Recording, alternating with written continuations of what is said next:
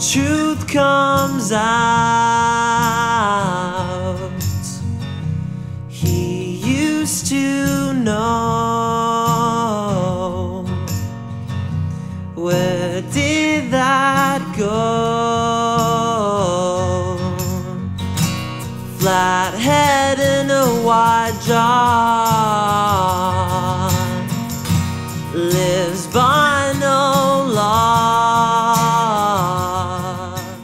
Everyone is waiting on a train like revolution. Take us all to a place where there's one simple solution. Only no coincidence that bliss and ignorance walk hand in hand. And the revolutionists and the anarchists can agree on common politics, or decide which side of this city will burn down tonight.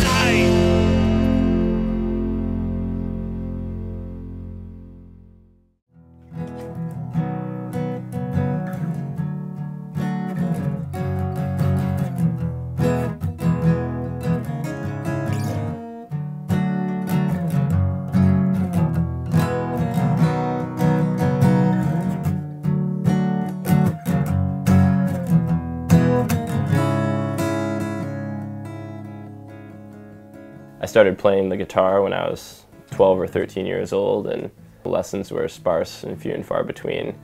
I didn't sing much for people or play much. And then right about when I got to college, I just sort of said, you know, screw it, like, it's time to play, it's time to start, you know, performing your music. And a woman named Summer, a fellow musician, and her indie record label that she was a part of decided to pay for me to record for the first time a small EP, and that was sort of the start of everything in Portland. I got a chance to record my music, and you know, from there I could start booking shows and everything, and then I just sort of decided that, you know, music was the thing that I wanted to do, you know, that was going to be the focus.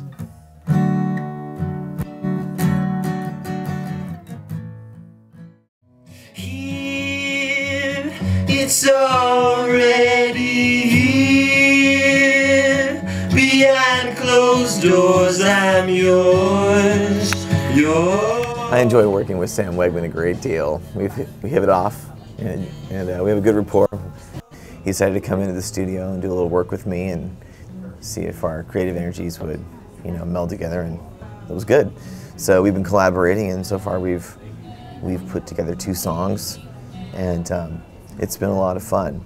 He's relatively new to the studio process, but he has a lot of really concrete ideas about music, and he's a really sophisticated young guy, and it's a lot of fun working with him.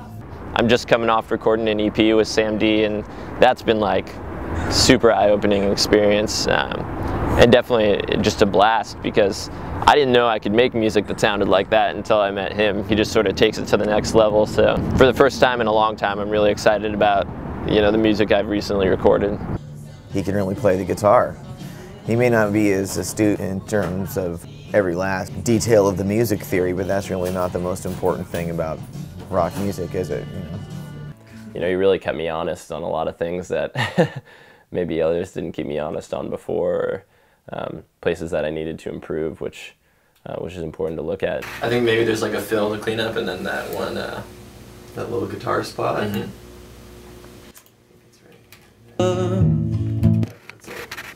And there was one like da da da da da da. Okay. What is that? That's just a crappy note on the guitar. Oh. You just hit a loud note or something. No need. It's actually. No need. It's just a little rattly. Okay, here it comes. When the rate at which we're falling is 1,000,000 miles from slow. Here. What note is it again? Here. Yeah. I bet you could hit that with your natural voice. Yep. Here. Yeah, that sounds good. Like that. Do it like that. Okay. When the rate at which we're falling is 1,000,000 miles from slow. Here, it's already here, behind closed doors. Cool. It's just a little tiny bit flat. Okay. Here it comes. Will you sing it again? You got the right note. Okay. Here. Yeah, you just gotta tune it up a little. Good. When the rate at which we're falling is 1,000,000 miles from slow. And being able to do it with just the two of us in the studio was, you know, quite the experience. And then come out with a track behind closed doors that really, I think, sort of embodies a lot of the sound that I want to get across. Our entire project in the class is to develop a venture that will perpetuate, you know, whatever our passion is.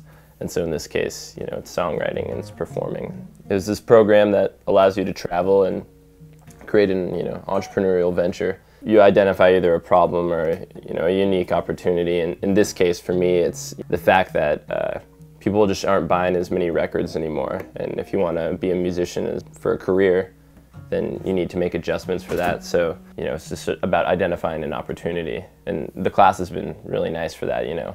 We went to New York and I had an opportunity to meet with some major labels like Sony, for example, and some smaller ones as well, like Mascot Records and stuff.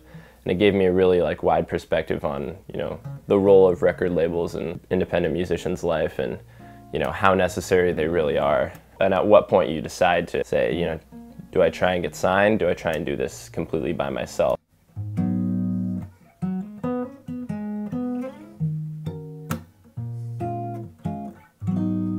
I was reading the Wall Street Journal the other day, and I think it was last week or the week before, was the Billboard Top 100's worst release on a record ever.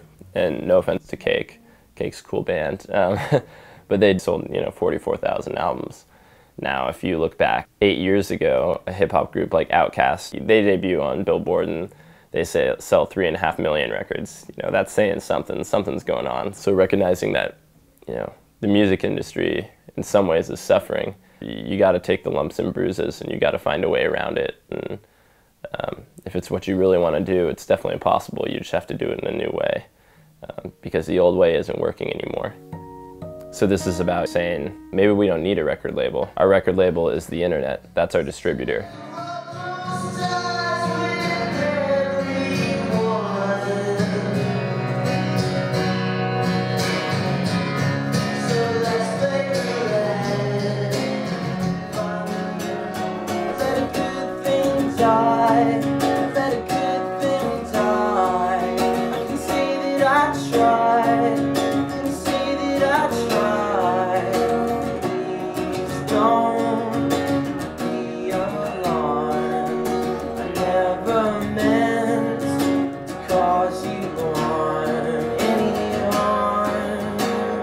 You know, being in this program sort of gave me a different perspective on, like, you know, how to market my music. And I mean, I guess I can't really tell if it's hit or miss yet. I got to thank Blues on that end. You know, Blues Brews it's a pretty sweet place. Say good morning, and you take me the way I am. But I do know that more people go now than they did before, you know, and like in like a 5-show span or something, it's grown each time.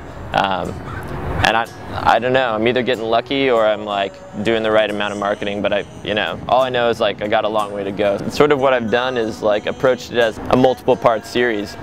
And then at the same time, I gotta like find other artists to hop on the bill with me that are gonna bring in different crowds, but not so different that they won't mesh. And then you really get something going, you know, because people remember that and they have something to take away. And that's really what you want to do, is you want to give them something that they're going to remember. After a certain point, it's not even about me anymore. It's just about the community that happens, you know, and about, you know, people having fun. And I'm just glad that I can, you know, be there providing some entertainment and hopefully get some connections going. As long as that grows, you know, I'm pretty much a happy camper.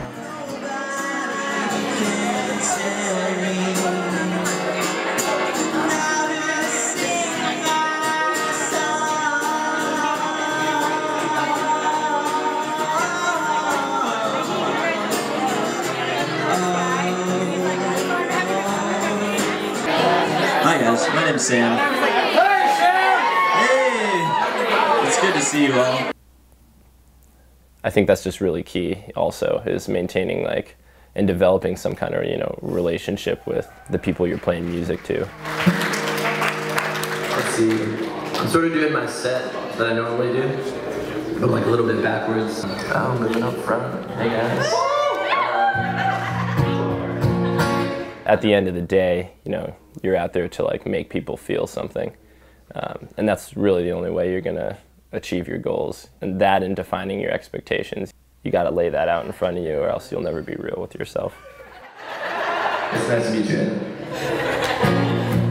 This is a protest song.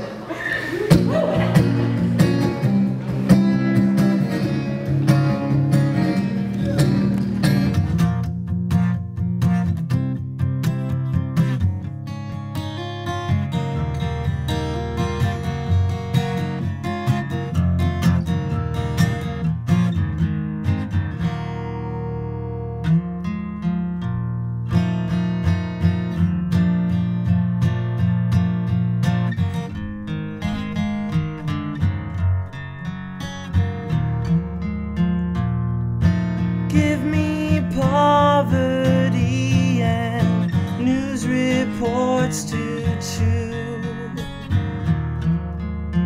From exec pay to sweatshop wage, we're starving for the truth.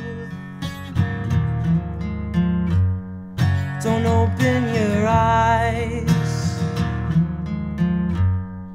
you'll get a surprise. So hail to the corporate king, illuminate my life so I can see. A promise for a promise is a paper receipt, and I will be another martyr in the interest-bearing slaughter